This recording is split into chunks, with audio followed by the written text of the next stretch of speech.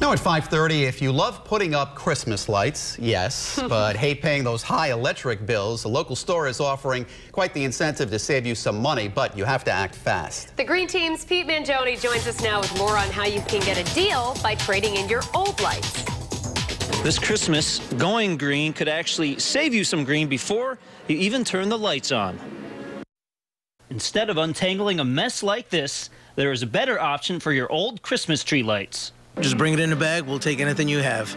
Steve Oliveira, manager at the Home Depot in Seekonk, says his store will gladly take your old incandescent lights off your hands and pay you for it.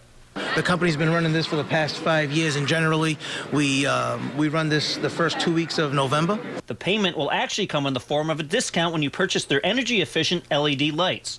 Discounts range from $3 for boxes of the less expensive lights to $5 for the pricier set.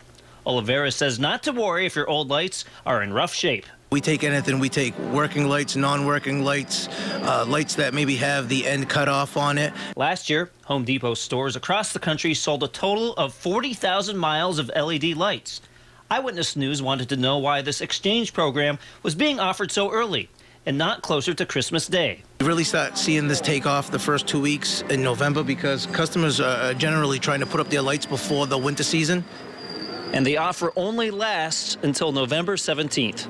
I'm meteorologist Pete Mangione, Eyewitness News.